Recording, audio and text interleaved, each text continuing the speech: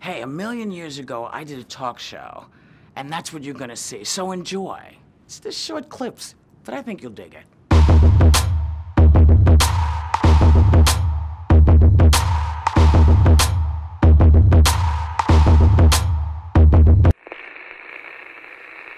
I'm sitting here with G. Gordon Liddy. How you doing? I'm doing real well. It's good to see you. It's good to be with you. I just loved you in Sister Act because I grew up in those Roman Catholic schools and I was able to sing along all those songs that you were doing. I just loved it. Now see, I would like to be on a fly on the wall with you in the theater singing along to Sister Act.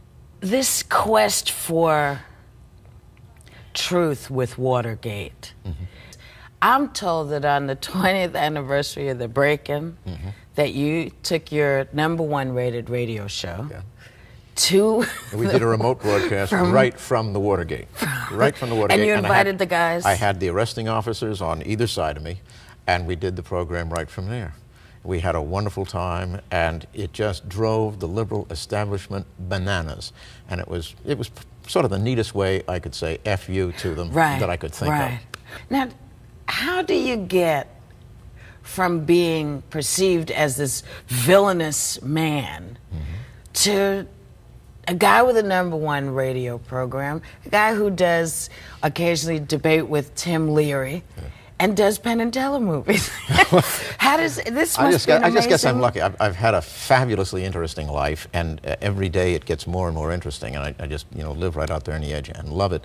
Of course, with respect to my acting career, I have a tremendous advantage, according to Mrs. Liddy. I always play villains, and she says, that way you don't have to act. You just go on out there and be your own sweet self, and it works. Do you guys, you and Mrs. Liddy, get into political discussions? Does she feel... Not so much political discussions.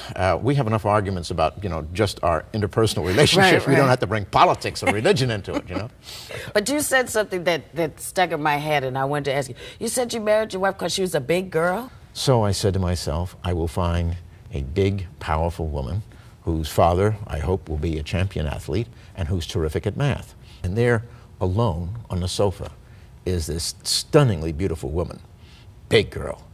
And I said, I'm going to make some points because she was doing something I thought she was doing, the New York Times crossword puzzle. She was doing math. Well, what it was, I can do the New York Times crossword puzzle in ink. I said, man, I'm going to go over there and really impress her. Unfortunately, she was not doing the New York Times. She was doing differential calculus, which is how she amuses herself. I fell in love immediately. 3 weeks later, I took her out on a ferry boat in the moonlight, and I proposed. And she said, no, you're too short. But I was persistent. I started singing to her. I had my voice trained by Astolfo Pescia, to whom Dorothy Kirsten went in Rome.